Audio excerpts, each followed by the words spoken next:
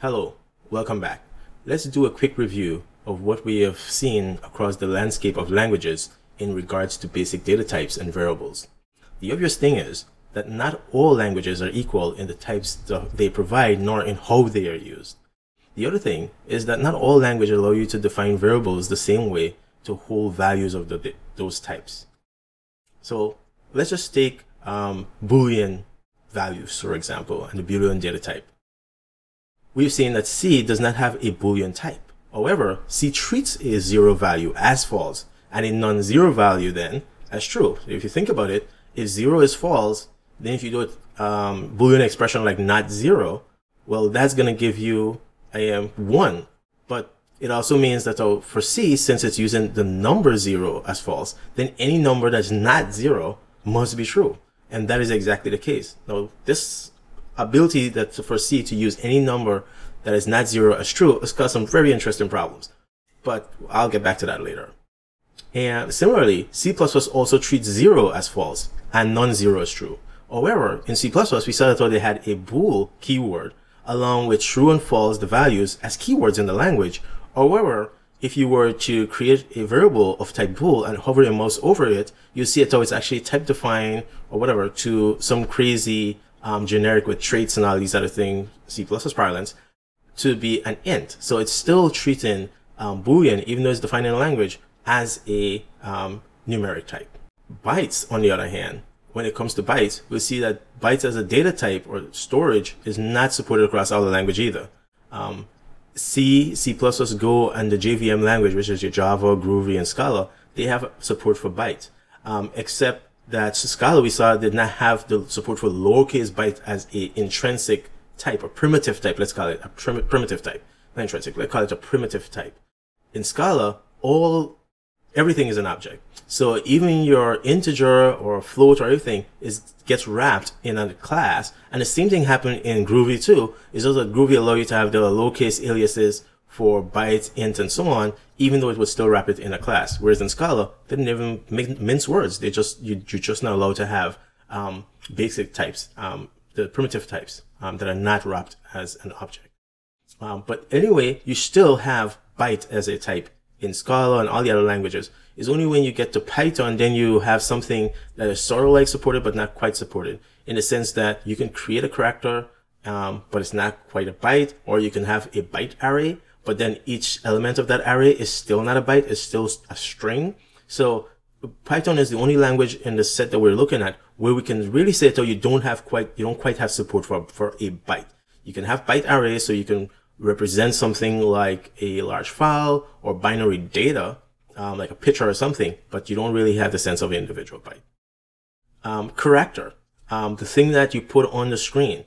In C, a character is generally a byte, but also way back when, C recognized that it couldn't represent every character, especially the ones that couldn't fit in the ASCII table. And so it needed to be able to represent character that occupy more than one byte. And so it has the concept of a wide character and a whole bunch of functions that came along to work with wide character. But C++ also came with support for bytes of different sizes. And so C++ support characters that are 8-bit, 16 bits, and 32 bits. Go doesn't call it a character, which is the thing that you can put on the screen, or you can say if I have a string and I want to represent an individual element of that string, that's a character, Go call this a rune. And in Go, a rune is 32-bit. Of course, behind the scene, Go can do funky stuff for UTF encoding of different sizes, but a rune is a 32-bit value. Now, for all these languages, and of course Java also, you have a character. In Java, the JVM language, a character is 16 bits. In all these languages, you can still sort of treat a character as a number, which means that you can add a numeric value to it and so on, so back and forth. Short.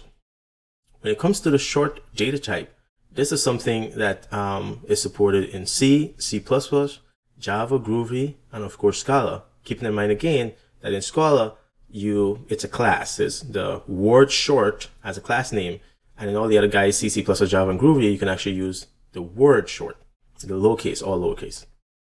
And Scala is so in those languages, it's a primitive type, and Scala is an object. Go does not have short as a word. But what Go has is when you declare an integer, you can just say int and the size that you want. Now you can always just use int alone and just leave it up to the compiler to use whatever size that is on that architecture. But like I said, when we're looking at this, I prefer always to just say int 8, int 16, int 32, or int 64. It's clear what size you intend, how big your values are, and nobody has to guess what size it is. And so I think that's how Go by far made things super simple by making sure that their intrinsic types are called int 8, int 16, int 32, and blah, blah, blah. You don't have to guess. With C and C++, short could be as little as 16 bits or maybe 32 bits. It all depends on the platform. And maybe now things are settling down with most people running 32 bits and 64 bits. But back in the days when people had 8-bit and 16-bit platform and 32-bit, it was a royal mess. And so in embedded programming, one of the things that we always did is did exactly what you do in Go, which is you type define all your variable, you create your own make type defines for int 8, int 16, int 32, and then uint 8, uint 16, uint 32, you find so that later on in your code, it is clear what size you use. Integers. Again, across all the platform, we have support for integer. The only place where we see things change a little is in Python, where we have integers, but it's just int alone. It doesn't matter. It's an old number. It doesn't matter. Once it's an old number, it's an int. It doesn't matter the size. So Python doesn't have representation for anything small like a short int or a character or any other thing. It's just an integer, and that's it. That's all you get. Python 3, you don't even get long. You just get int. Python 2, at least you have this distinction between an integer and a long. But since Python 2 is going to be going away eventually, I mean, it's 2 versus 3, eventually there's going to be replaced. We can just say that Python just support one type for all number, and that's an int. Now, the disadvantage there, in my opinion, is around efficiency and memory use, because if you're going to use a value or you have a number of values that you know that are going to be super small, like if you're going to be keeping track of people's age and you know that their age is not going to be nobody's going to be older than 255 years old, so that would have been a perfect place for you to say age is a byte or an 8-bit int value if you're doing like in Go. But no, you're stuck with just using an int, and because in Python 3 an int is just an int, I don't know what it's doing behind the scenes, but it's most likely just going to use 32 bits or 64 bit, and that just seemed like a waste to me, because where you could have used 8 bits, now you have an extra 24 bit at a minimum, potentially much higher, 50 something bits. So, oh well.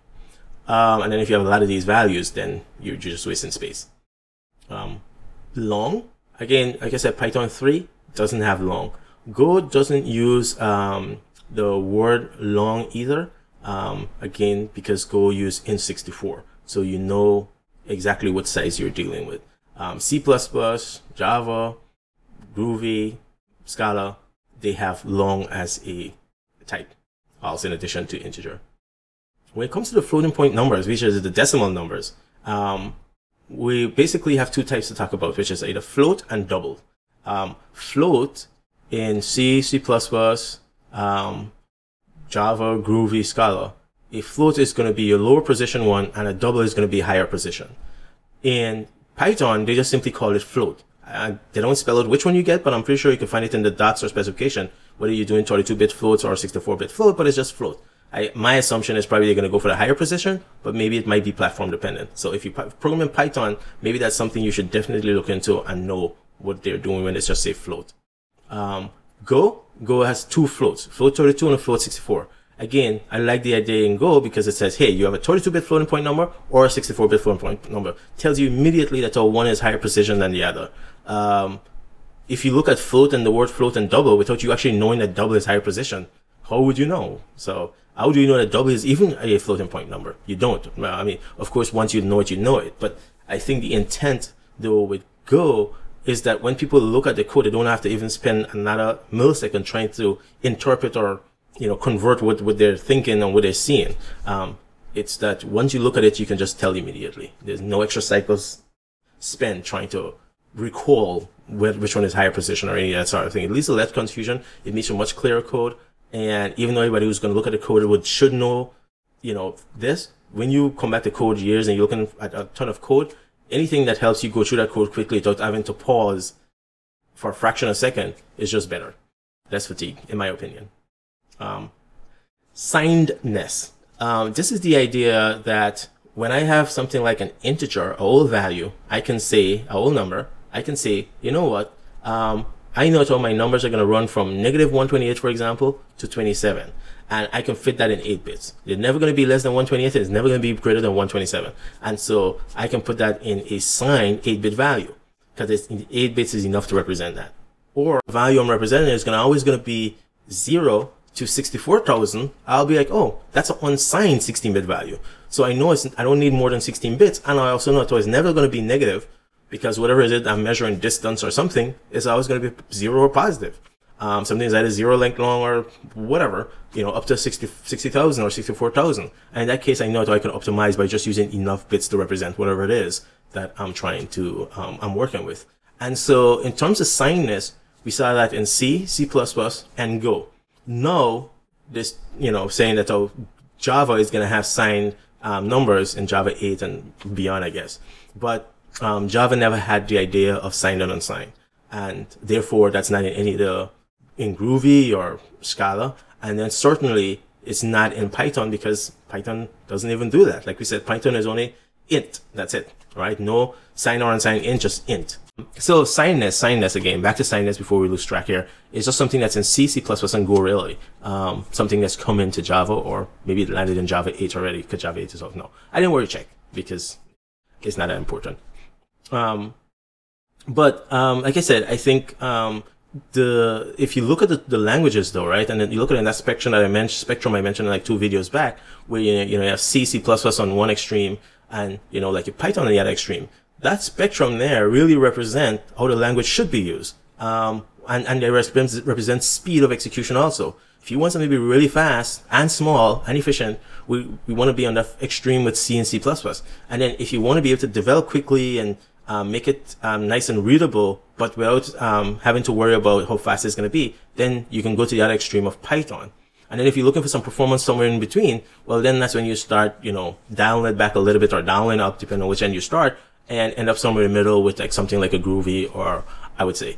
I don't think Scala is a very readable language. I think Go is far more readable than Scala. We're going to see that as we go along. I think Go is even more readable than Java is. So in terms of readability and performance, I think Go strikes a really nice balance. And the reason it's able to do that, frankly, is because of when it came out. It was able to come out after these other languages, so it sort of learned from them and figure out what not to do and how to make things better. Every language brings to the table something good. Whether or not you and I like all the capabilities in it, it brings something good to the table, and our language learn from it and take away and enrich each other. So that's a good thing. And once we keep having new languages, well, guess what? We're going to always have things to compare, because no 2 languages is going to be 100% the same, because then it would be the same language if it was 100% the same. All right. Take care. Thanks for your time. See you in the next video. We're going to be talking about how applications get packaged up in different languages. And I know why I want to cover that next, instead of continue talking about some other things that I could be talking about, but it makes sense when I do. Follow me on Twitter, striversity1. Instagram is just striversity. See you in the next video. Have a great day. Bye.